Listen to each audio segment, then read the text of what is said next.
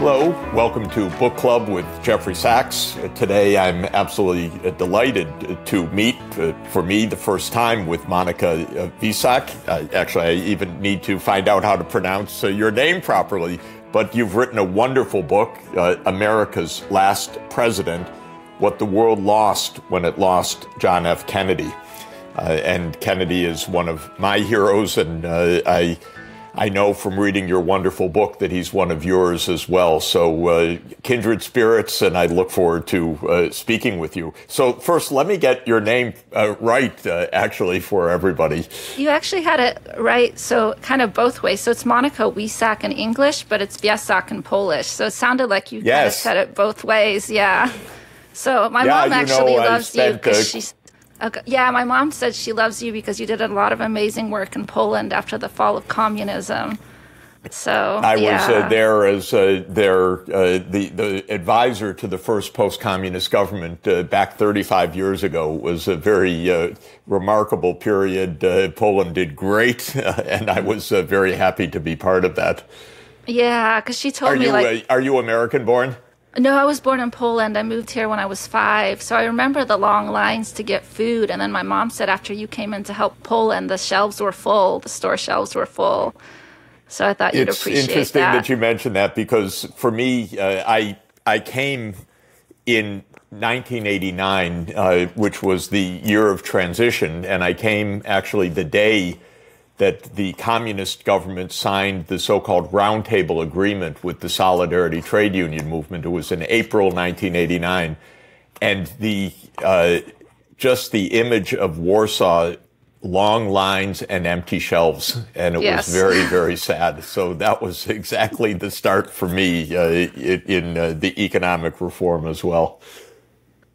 Well, it's a pleasure to meet you. And your book is wonderful, so I want people to read it and to understand President Kennedy through your eyes. President Kennedy, for me, was and remains a great figure, a statesman where we don't have statesmen as presidents and haven't really since, and so. Your subtitle or your title that he's America's last president really, unfortunately, resonates with me because he had a stature that was something different. But you were born in Poland, grew up in Poland, came to the United States. How did you discover President Kennedy individually? And you're not a professional historian, I gather, though the book is extremely well written and documented, so I really appreciate that. But tell me a little bit about how you came to this knowledge and admiration of President Kennedy. Yeah, so we moved to the States when I was 5, and I remember this was in 1985, and I remember during that time period, like late 80s into the 90s, I had seen a few clips of President Kennedy speaking, which I was really, really impressed by, especially his civil rights speech, because he came off as really sincere, compassionate, genuine. But then during that time period, there was also a lot of, I guess, gossip or negative stories about him. The press was always talking about, you know, he was making deals with the mob, he was trying to kill Castro, he was having all these affairs. So I had this dichotomy of these two separate images of him. And it seemed like people either loved him or hated him. And so I didn't know where the truth lay, whether it lay, you know, somewhere in the middle or one side was right or the other side was right. And so in my mind, from when I was a child, there was this curiosity in the back of my mind of who is this person? But, you know, I was a child, so I didn't dig into it. I wasn't reading any books or anything like that. And then as I got older, I started to realize that things just didn't seem quite right. I think the first time my eyes opened was during the Iraq War, because I remember every time I turned on the TV, it was weapons of mass destruction, weapons of mass destruction, weapons of mass destruction. And I had no idea what was going on. I had no idea if there were or were not weapons of mass destruction. But I felt like someone was trying to sell me something. And it felt bigger than just George Bush, because I was like, George Bush is not this sophisticated to get all the media to, you know, repeat this phrase over and over. So that's the first time I started to wonder, like, how is this country really governed, or how is it run? And then as time went on, you know, more and more things happened. Very astute, by the way. I can tell you, in those days of the launch of the Iraq War, I was skeptical because I had already reached conclusions about how our country is run, with a tremendous amount of propaganda and narrative and the role of the CIA and so forth in all of this. And so I was almost alone among the mainstream community, as I appeared on television, in saying, I don't feel this is right. This doesn't, this is making a pitch to us. You had it exactly right. Yeah, because I didn't know the truth, but I felt someone was trying to sell me something, and that made me very uneasy.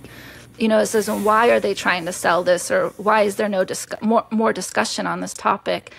And as time went on, there were more and more topics where I kind of got that same vibe. And it seemed like we went from Democrat to Republican to Democrat to Republican, and not much seemed to change. I mean, some things changed, obviously, but the bigger picture, like the wars continued, overall, it didn't seem like there was change. And every election, this is the most important election of our lifetime. And in the back of my mind, I was like, is it really? Is much going to change? So with time, I think 2008 was the first book about JFK I read. And I thought, I'll just read a book and I'll learn a little more. And the reason I went back to him is he had always impressed me so much as a child. And I was so unimpressed kind of by today's leadership that I thought, let me go back and study a little bit about him, because maybe that'll give me a better understanding of why things are the way they are and why the world is the way it is today. Maybe I'll understand better if I understand Kennedy. And so I thought I'll just read a book or two. And then I read that and I was interested. And I said, let me read more.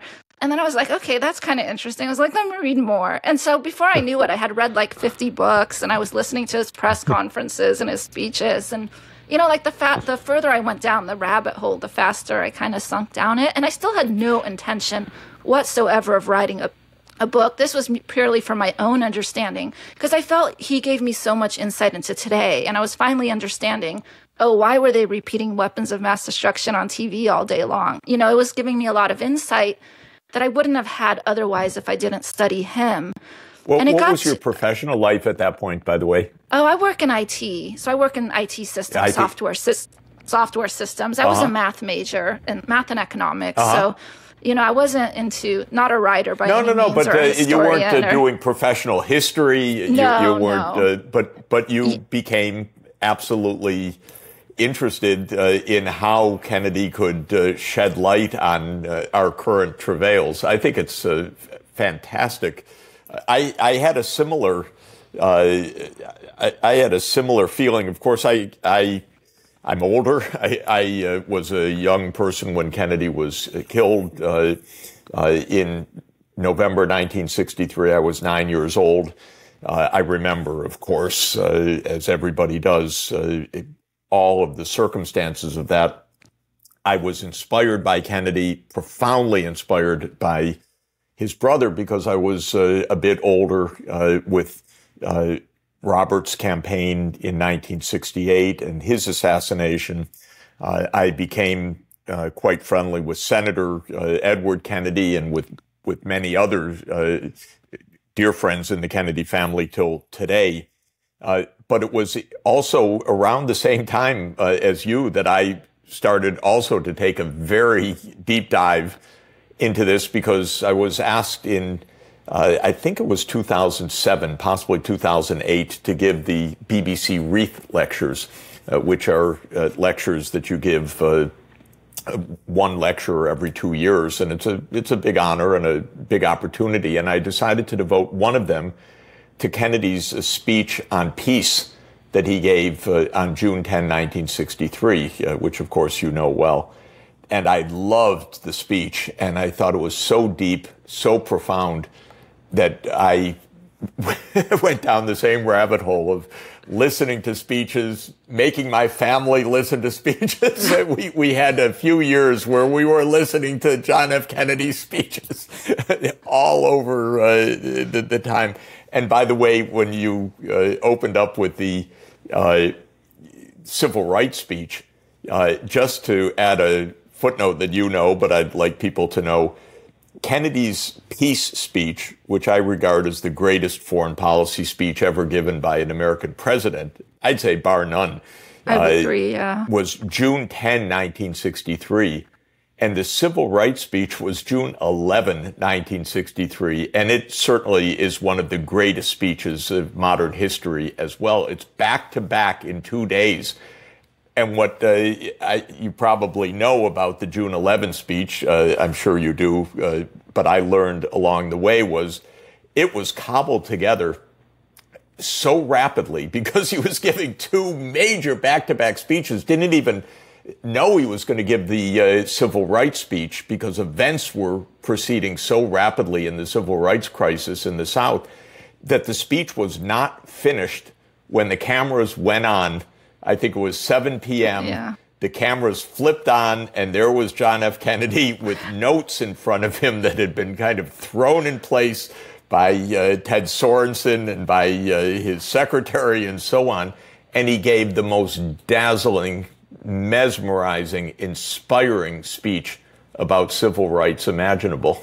Yeah, and I think what's really amazing about those two speeches is they led to change. The first one led to the nuclear test ban treaty, and the second one led to the Civil Rights Bill. So a lot of times when you think of speeches, you just think, oh, it's rhetoric, it doesn't mean anything. But those speeches actually led to massive policy changes. It's a wonderful point, and led to them not only because they were good ideas, but because of the eloquence as well.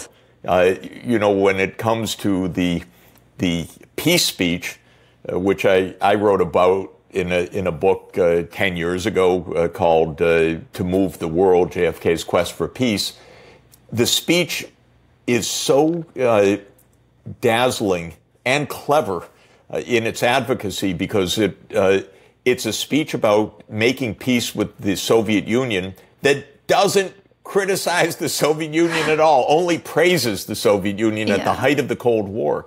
And when Khrushchev, Nikita Khrushchev, the chairman of the Communist Party of the Soviet Union at the time, our adversary, heard the speech, he was so dazzled by it that he immediately called the U.S. envoy in Moscow, Averell Harriman, and said, I want to make peace with your president. So it's exactly like you say, the speech led directly to the success of the treaty. And I think it's the case with the civil rights speech. Well, I know that Martin Luther King was just also dazzled by it, and this was a great, great breakthrough in being able to move forward with the Civil Rights Bill. Yeah, no, they were both so impactful, and I loved how he made peace very practical. You know, he said this isn't utopian, this is, like, peace is a process, was his kind of message in that speech, is you have to work to make peace, you have to build the institutions that will create peace. And you have to, approach it practically, because I think a lot of people think of peace as this utopian thing that can never be achieved. But he was saying, no, it's not utopian. It's a reality that we can work towards. Yeah, his line is peace. Peace is a process, a way of solving problems. I endlessly quote that. It's a way of solving problems. Yeah, exactly. You make an observation so good. I said, whoa, right at the beginning of the book. And it's what you referred to when we started the conversation. And that is the Bob Dylan song, Murder Most Foul, which is so painful and so powerful. Again, Bob Dylan, my icon as a youth for America's changing culture, has the line in Murder Most Foul, they killed him once and they killed him twice. And I thought it was kind of a rhetorical flourish, but you make this powerful meaning of it, saying that they assassinated him and then they character assassinated him. Yeah, because when I was growing up, I didn't hear much positive stuff about Kennedy. I mean, I did some, again, there was that dichotomy of people loved him or hated him. But I don't remember learning much about him in school, which is part of the reason I wrote my book, is I wanted to create like a quick 101 crash course for people to get a really broad exposure to JFK's policies, domestic, foreign, get a little bit of as much of his policies as I could into the book. Because when I was in high school, I think we learned almost nothing about Kennedy from what I remember. I certainly didn't know anything about the lines. That's amazing for me to hear. Understandable in a way, but amazing and shocking for me. But a really important point. So that's what I mean in the sense that they killed him twice. It was the character assassination by focusing on, things like affairs and mob deals or whatever. But it was also the fact that they weren't really talking about his policies. It was obscuring his policies. I didn't know anything about Africa. I didn't know anything about his Latin American policies, about his domestic economic policies. I think maybe the only thing I learned in school was the Cuban Missile Crisis, like if that even, from what I remember. Your book is really wonderful because it's first, it's a very insightful and accurate tour of the horizon of all of these issues that Kennedy faced. So there are separate chapters about Vietnam, about Africa, not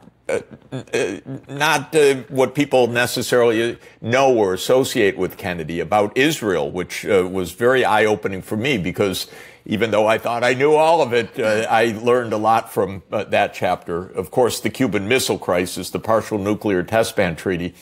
And a second point that makes the book I think really work is you really let Kennedy speak.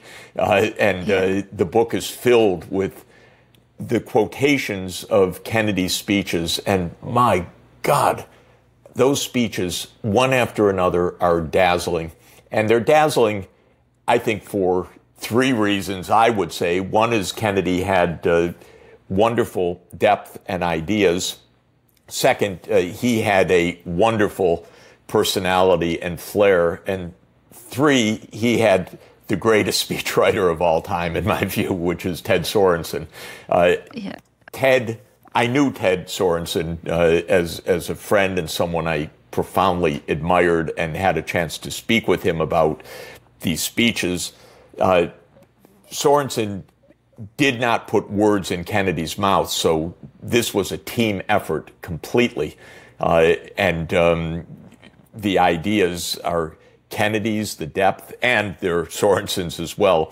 But it was a wonderful duo that could write speeches like no other case in modern American history. There are times when Roosevelt, of course, has this stunning eloquence and saves the world in some ways through that eloquence. But Kennedy is right up there, and you let him speak in the text. And so even as I was reading it, there were speeches I didn't know about, like a 1957 speech about Israel and the Palestinians and the refugee. I had to go back. Whoa, that's an interesting talk. He was a senator. It wasn't a presidential campaign. It was just an incredibly sensitive speech about an issue that, alas, we are now almost 70 years since that speech and now trapped in the worst cycles of violence that Kennedy wanted to break way back in 1957. Yes, he was very concerned about, peace in the Middle East, and he wanted to find a solution that, would be very respectful and considerate to both sides, both the Israelis and the Palestinians. And he did push Palestinian right of return, but he did it in a way where he worked with this guy named Joe Johnson, where they wanted to give each refugee the choice of either, go back home, be compensated, or move to another Arab nation and be compensated. But because compensation was sort of in favor of not going back, they expected only maybe 10% of refugees to go back. And so it was a way to sort of appease both sides to say, we're going to give Palestinians the right of return. We're going to give them a choice. But we're also going to compensate them so well and so fairly that Israel won't feel like they're being flooded with, a massive amount of refugees that they feel they can't handle. And so he was really good at trying to find solutions that really catered to the needs of both sides, which I think is missing today. That is his humanity. He respected both sides. Even when he was one side, like the Cuban Missile Crisis, he respected the other side, saved the world by doing so. Yes. Because he had the sense, well, there are human beings on the other side. What are they thinking? They also don't want to blow up the world. And one of the things you mention and quote a wonderful quotation that Kennedy came to realize at the height of the Cuban Missile Crisis, as the world was on the brink of nuclear annihilation, and the U.S. and Soviet Union were facing off against each other, and Kennedy's advisors, almost to a person, were advising Kennedy, we've got to have a military strike, we have to invade Cuba, we have to take out these missiles. And Kennedy suddenly has this realization, that's what it seems to me, that Khrushchev is in the same situation I am. We're the two people trapped in this. We have to find a way to reach out to overcome our own advisors so that we don't stumble into the worst global disaster imaginable. Yeah, in some ways, I think he realized he had more in common with Khrushchev than he did with his own military advisors. And then, like you said, him and Khrushchev were in the same place. They were each trying to push back on their own military advisors. And you're right. I think Khrushchev wrote in his letter, it's like we've tied this knot. We can't tie it so tight that it can't be untied. The two of us have to work together to loosen that knot so that, we can peacefully resolve this. And I think Kennedy knew his military did not want a peaceful resolution, and he knew Khrushchev's military did not want a peaceful resolution. So it really was up to him and Khrushchev. By the way, what a wonderful letter.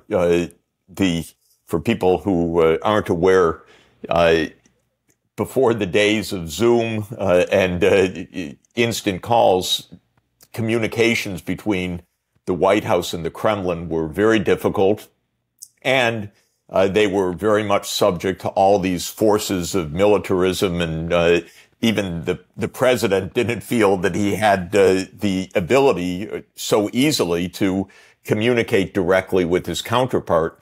So he and Khrushchev worked out a kind of back channel of private letters. It's a remarkable set of communications, sometimes unbelievably frank, virtually yelling at each other in the letters, or Khrushchev yelling at Kennedy, "You lied to me," for example, during the Bay of Pigs invasion, when Kennedy did lie to Khrushchev in one of those early and really awful incidents at the beginning of Kennedy's administration. But that back channel, in a way, saved the world. And you quote this wonderful letter of Khrushchev at the height of the missile crisis, using the metaphor or the simile that we're two intertwined strands in a knot, and the more we pull, the harder it is to unravel that knot, and it can become so taut, so tight, so fixed that the only way we're going to address it is by cutting it, and God knows what's going to happen when that happens. So please, Mr. President, ease up, don't pull so hard, don't tighten the knot. Isn't that amazing? Yeah, I thought it was like one of the greatest analogies ever. I think in some ways that analogy gave me a greater understanding of war than anything anyone has ever said, because it really makes sense. Once you make that knot so tight, you can't get out of that situation. Once the military starts going, you can't really stop it. It's not easy to stop. And that wisdom of Kennedy and Khrushchev to not pull so hard on the knot, we don't see that right now at all. No. It scares me. It horrifies me. Studying Kennedy's presidency and seeing what's happening, in Ukraine and Gaza, even Taiwan, it's just horrifying because I don't know if there's anyone who's cautious to get out of those things. You can't imagine, especially when you look at how Kennedy comported himself, he would never publicly call Khrushchev, vulgar names. Oh, absolutely. I agree. Yes. Unthinkable, because you don't pull the knot so tight that you can't resolve it. And yet we're in name calling right now that I regard as, I say it's childish. My wife tells me don't insult children. They know better. Yeah, no, it is. It is almost like childish. And that was part of the reason I went back to study Kennedy, is because it did feel like our politicians were almost like children in a playground fighting. It's hard to explain. It was, I don't know, it was like professional wrestling or something, but it just seemed so childish. And, I was like, has American leadership always been this way? Or did we once have, like you said, great statesmen, really dignified statesmen, really thoughtful statesmen? And that was part of my impetus to study Kennedy, is it just, everything did seem so childish. At the beginning of the book, you lay out a wonderful, I think, very astute and very accurate explanation of Kennedy's worldview as essentially being anti-colonial, which is, and we have to remember also, by the way, that back in the 1950s and 1960s, this question of European colonialism or American colonialism was the day-by-day set of crises. And Kennedy, quite deeply from the time of being a young man, took the position that the freedom of peoples everywhere was the powerful trend of the world, and we should be on the right side of that, not fighting the wars of colonial powers like France trying to maintain its hold on Vietnam. Let's stay away from that. Could you say something about how you picture that broad worldview? Because then it infuses all of the subsequent discussion in the book.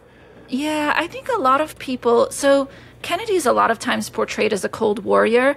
And it is true that, he did not like communism. He was not a fan of communism. He did not want to see communism expand. So in that sense, yes, you could call him a cold warrior. But there's a lot of nuance to his views that I think people miss. More than being a cold warrior, he was, like you said, an anti-colonialist. So he in 1957, in a speech about Algeria, compared American imperialism and Western imperialism to Soviet imperialism. And he says, we don't want either one. So he, when he was in a speech, or not in a speech, in an interview, when he was campaigning, he compared the need for Algeria to have independence from France to Cuba needing to be independent from the Soviet Union. And he always said, in Vietnam, we can't fight communism unless we support nationalism. These people in Vietnam don't want to fight on behalf of an empire. They want to fight on behalf of themselves. So if we don't want to see communism in Vietnam, we have to support the people locally. And that was the same in Africa. That was the same in Latin America. And that's why he had programs like the Alliance for Progress to help Latin America. That's why he gave so much assistance to Africa, as he wanted all of these countries to be independent and self-sufficient. And that would prevent Soviet expansion, which is the Cold Warrior part. But I think people often miss the part that he didn't want America expanding and controlling those lands either, or Europe expanding and controlling those lands either. So I would argue that he was at core an anti-colonialist, and that's where his views against communism came from, not the other way around, if that makes sense.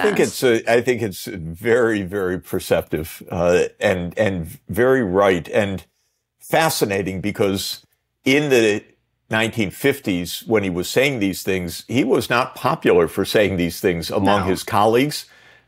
You point out that Adlai Stevenson asked him in 1956, maybe don't speak for me during my election campaign about foreign policy, because Kennedy was taking a radical position, a radical anti-imperialist, anti-colonial position. Yes, it was very radical. And I think, when he gave that Algeria speech, there was a lot of outrage over that speech of him comparing, American or European imperialism to Soviet imperialism. But people have to remember he's Irish. He doesn't want to see imperialism or colonialism anywhere of any sort. And I think he realized that's not healthy. And just for everybody, because we have listeners from all over the world, remembering that Ireland was under British imperial rule, and a very harsh one for many centuries. And so being Irish, and Kennedy, you quote him saying that it's just 2 generations, basically, for him since this colonial imposition by Britain. So his family knows it deeply, feels it deeply. I think this is really an extraordinarily correct and interesting view. I'd add, and just your thoughts and wisdom on it, his wartime experience in World War II, fighting in the Asia Pacific against Japan. That also informed his views during the rest of his life. Yeah, I think the main goal of his presidency was to prevent World War III. I think he made the comment, I guess World War II wasn't horrific enough because people seem to want World War III. And to him, it was just, there should always be a way to compromise out of war. And if you need to have war, it needs to be very strategic, that's why he increased military spending. People have a lot of confusion about him because he pushed for disarmament, but he increased military spending. So on the surface, those seem like contradictory things, but they weren't contradictory to him because, number one, he didn't want to unilaterally disarm. In order to disarm, he wanted to do it via treaties like the Nuclear Test Ban Treaty. But he also wanted to diversify the defense establishment so that his only response was not going to be dropping a nuclear bomb, that he could have very limited, small responses and give the other side opportunity to back off and, to end the war quickly. So, he just I think his whole goal was to prevent World War III. And if he couldn't prevent war, he was going to do it very small, very gradual, very strategic, and not do anything more than absolutely had to be done. And you see today that's not happening at all. We just resort to, just bombing escalation, people. And that seems to, as easy, it's just as casually as possible. And flying around, we don't have to be afraid of nuclear war. We don't have to be afraid of escalation.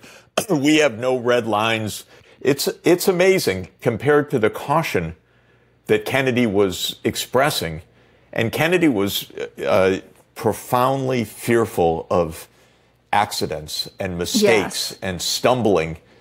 For him, having experienced war and also having studied war, even as a student, but as a politician, and he was also a great fan of the historian Barbara Tuchman, and her writing The Guns of August about how Europe fell into World War I, into absolute devastation.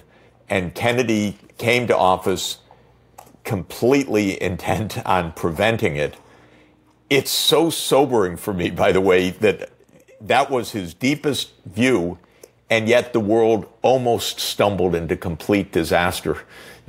Despite that, and it's in part because of the deep state of the U.S., which is that he was surrounded by warmongers.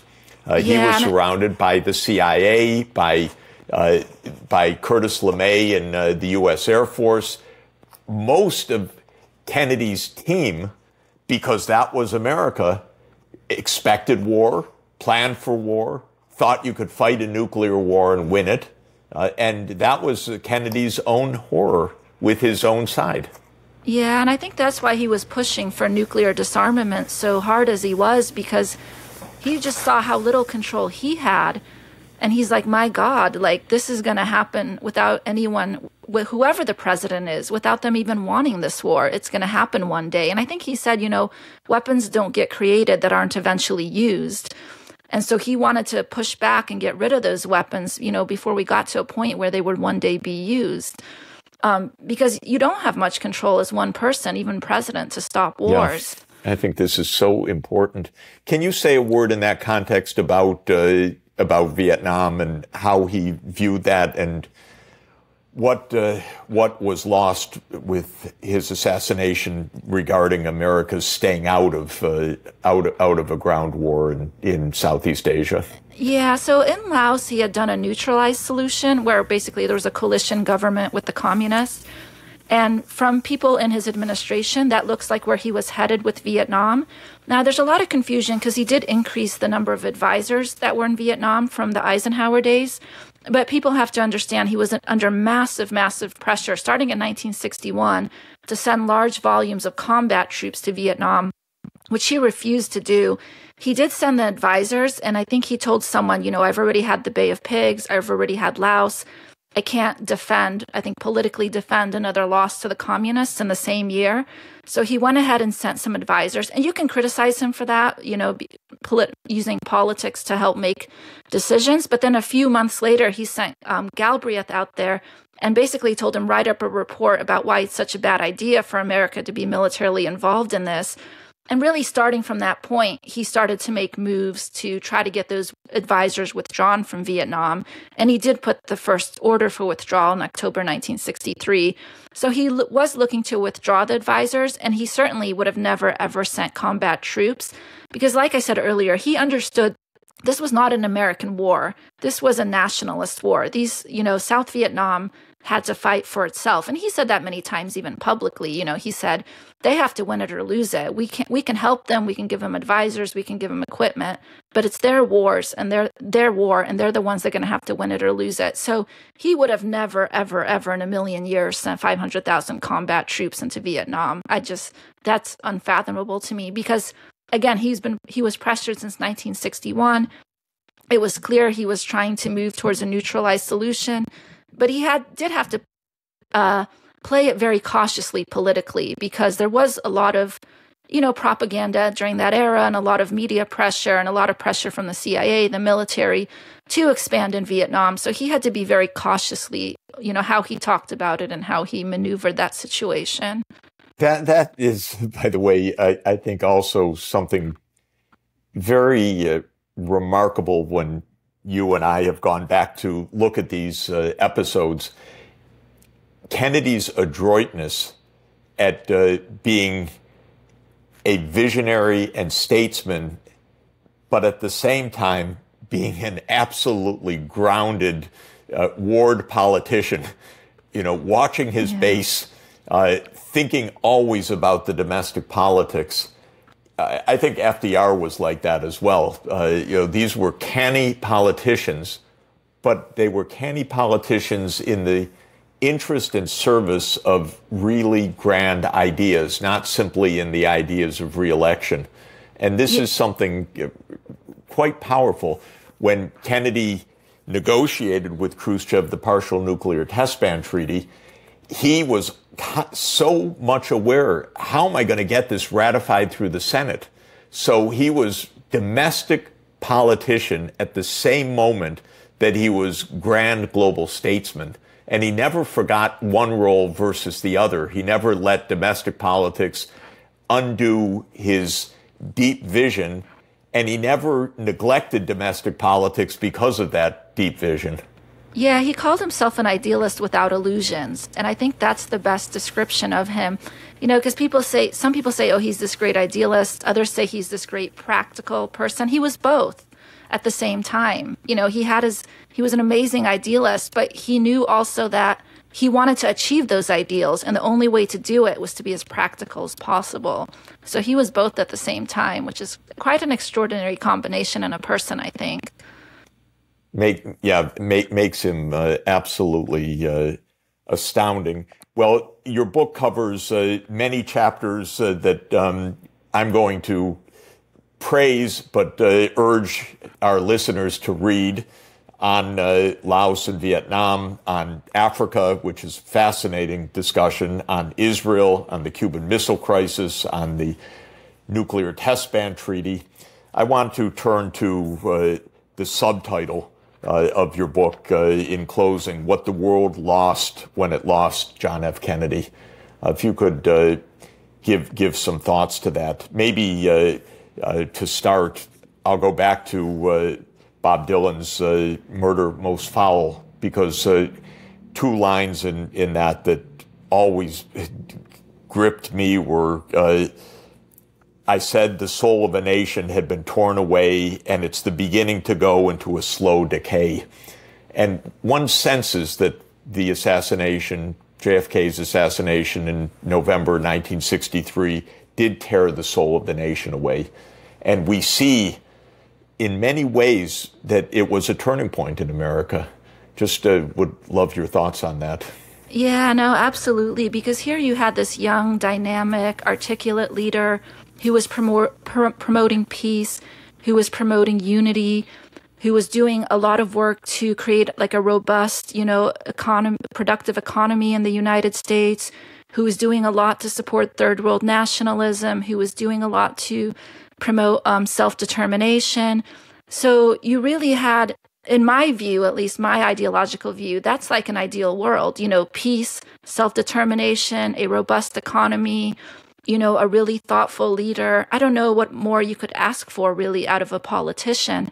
And so we went from that to kind of where we are today, where we have Trump and Biden just duking it out. And, neither holds a candle to Kennedy, and it's just wars and corruption. And it seems like our economic policies, cater to the wealthiest in the country, and it seems like we don't care about treating other countries, building genuine friendships with other countries. We want to dominate them instead. And it just seems like the polar opposite of JFK. And I think for the average American, the world under JFK was a much better world than the world under our current leadership. I went back to look at the data on public trust in government, because we have long time series of that. And in the Kennedy period, about 80% of the public expressed trust in government. And it's just at the point of the assassination, of course, followed by Johnson's buildup of the war in Vietnam, which was another deception and disaster, that the slide comes in trust in government. Then it's followed by Watergate, by so many other scandals and crises. By the mid-1970s, trust in government is basically half of what it was, around 40%. And then it continues with some ups and downs depending on events to a little over 20% today. So it shows in the data just what you said. What the average American, what the typical American has felt is a dramatic change over the course of this period from Kennedy till now, of essentially a collapse of trust in government. And absolutely. It's stunning and it's worrying. But I have to say that your impulse of bringing Kennedy's words back to life, but also to our present realities, is so much on target. Thank you. And it's what we need, because maybe young people haven't had the experience of an inspiring leader, but you help to show them what that is, and so well, and across so many areas. It's just a tremendous service, Monika. It's a wonderful book. Thank you. And thank you for reading it. I'm really honored that you read it. Reading it is of course, for my benefit, but I want to make sure that it's for everybody's benefit. I know we have only a short time today to talk, but I'm grateful, so happy to meet you, and we share so many of the same views of then and now, and about what President John F. Kennedy can teach us. We've been speaking with Monika Wiesak and her wonderful book, America's Last President: What the World Lost When It Lost John F. Kennedy. And I just want to add what it can gain by remembering John F. Kennedy. Thank you, Monika, for being with us on Book Club with Jeffrey Sachs. Thank you for having me on. Great to be with you.